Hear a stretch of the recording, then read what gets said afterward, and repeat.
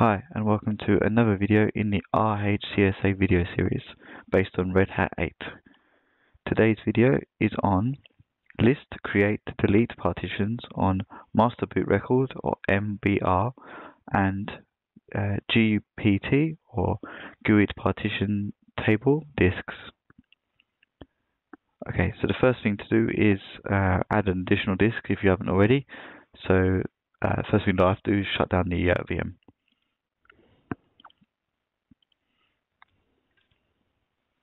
Okay, so once the VM is shut, we need to create a new disk. So if we right click the VM settings, okay, and go to storage, and under controller SATA, we'll have to create a new disk.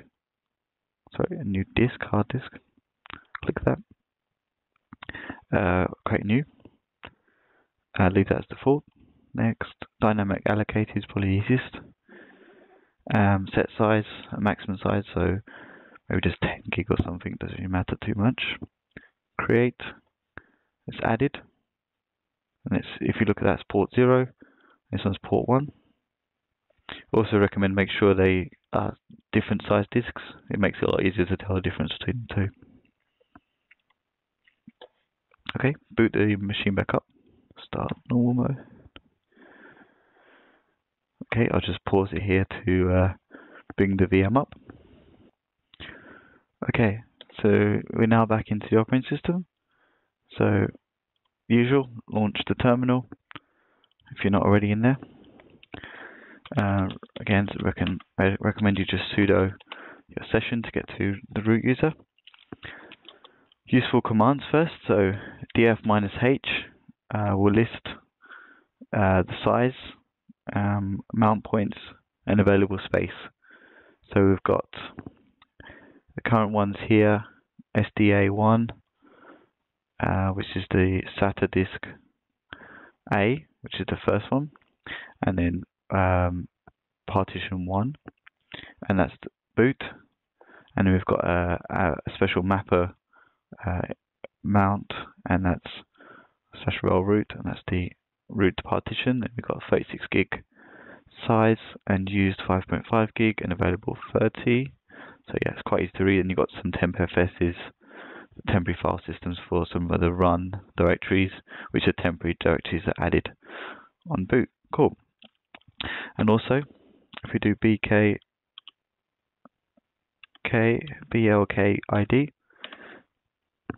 and we'll get the universal unique identifier. So for the disk, so this is that list number here. So if we look here, SDA2 here. So SATA disk A, that is 2. Cool. That's that. And then we go lsblk.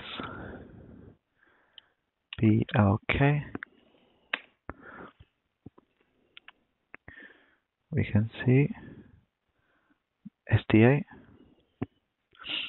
Okay, and we can see SDA1, which is the partition for boot. SDA2, which is second partition, has got two. It's got RHEL root and RHEL swap, and swap partitions. And these are the temporary FSs. And then this is the disk I've added recently. So SDB. So it just goes A, B, C, D, all across, and you can see 10 gig and a disk. So we've got different types of partitions there, partition, and LVMs. And you can also do partprobe, which forces the system to check for any partition changes. So if we make any changes, we'll use partprobe to then get it to update any partition changes. So first thing, we'll create an MBR, or master boot record partition. So that is a tool fdisk. So first thing you can do is fdisk -l, and that will list all the disks and partitions it sees. So we've got SDA1 as previous, and you can see the 1 and 2 under there, and then we've got SDB. So that's the one we want to target. I'll just make sure I copy the whole thing. Okay.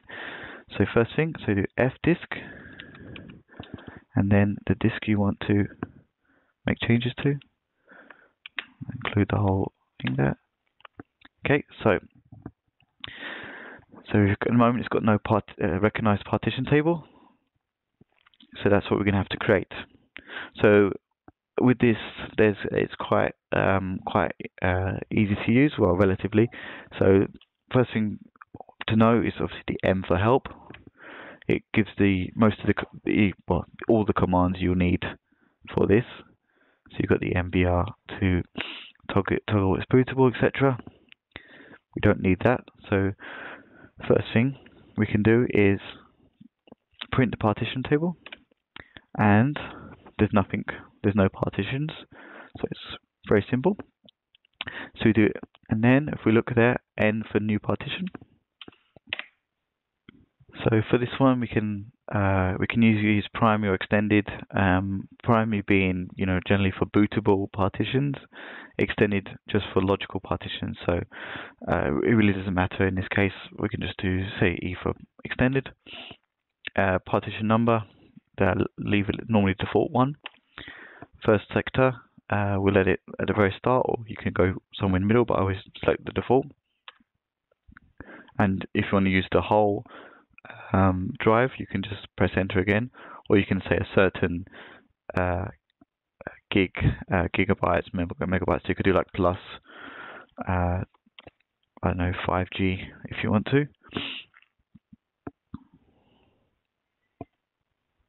See, and the size of 5 gigabytes.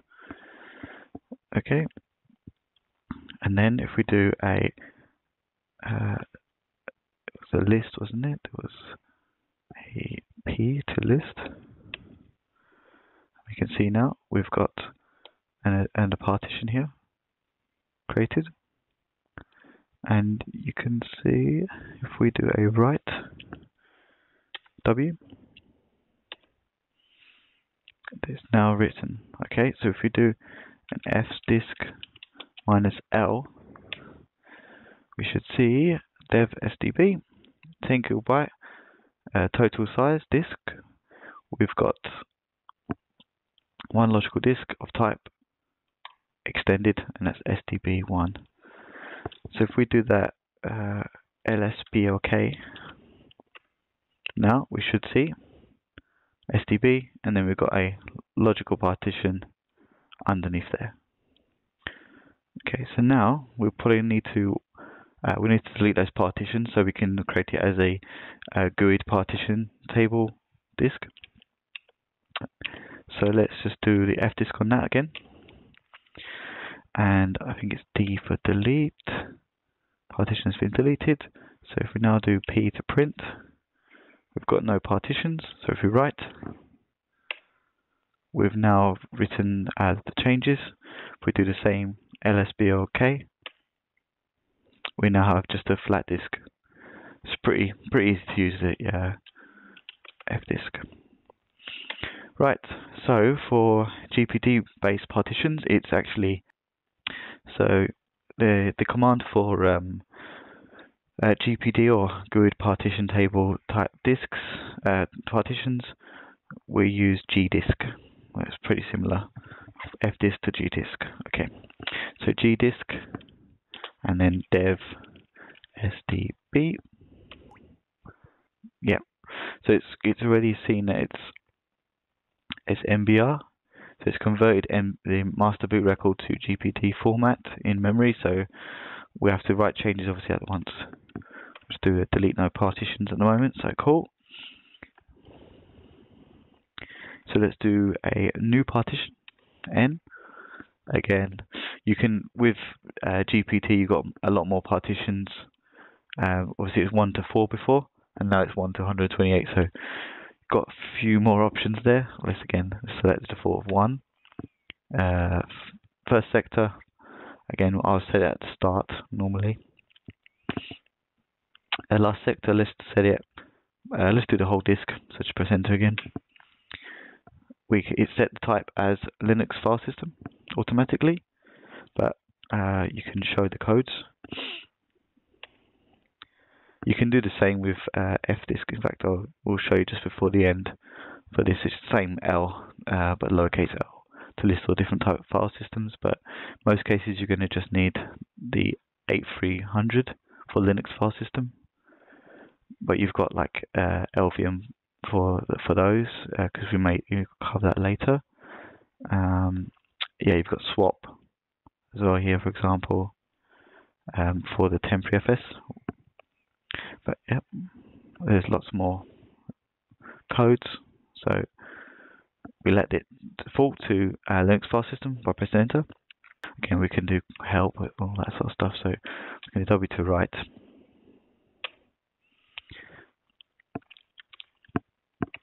Do you want to proceed? It's written. Now if we do gdisk -l dev sdb, we can see, okay, you can see a lot more information in this one actually, because it's obviously quite it's a bit more modern than fdisk, the application. So you've got the GUID for the disk, you can see the partition information, and you can see sector, the total size, and the type. In fact, what I'll do, we'll just do the same gdisk. What I'll do is D using 1, and I'll just do a print P. It's gone, okay. Alright, yes. Okay, and if we do the same command, it's now gone. Okay, so now we do an fdisk on this. Okay, and now if we do an L, that's all the same list, and we can see, we should be able to see Linux file system. It's actually 20 in here, but yeah, you get the idea. Or different file system types. So you can set that as part of when you create the partition. So again, new.